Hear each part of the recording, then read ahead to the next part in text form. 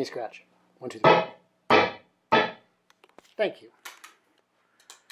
Bill, what are we up to? Well, I wanted to give a little FaceTime to Brian Neunaber's pedals today. In specific, his new Echelon, which has been out in the market for a few months now, I guess, and also the Stereo Wet, which I've had for a long time.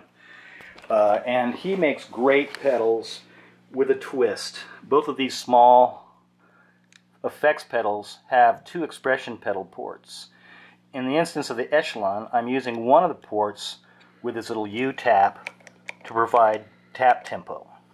I'm using the other port routed to an emission expressionator. This is an expression pedal router that allows you 3 pedal type of expression effects to be run from just a single pedal.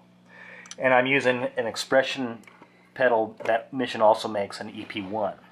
So that's controlling the mix of my Echelon, and it's also controlling the mix of my Stereo Wet.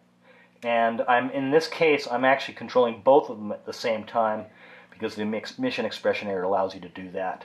And so in this case, I'm going to create some blooming note pads, if you will, using both the delay and the reverb in tandem to create the sound, and to use the expression pedal to bring them in.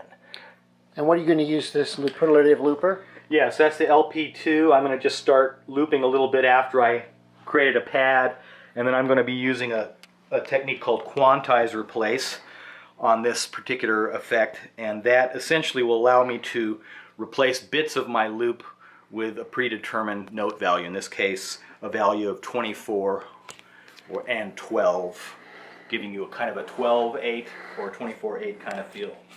So let's first get just that kind of blowing pad sound happening.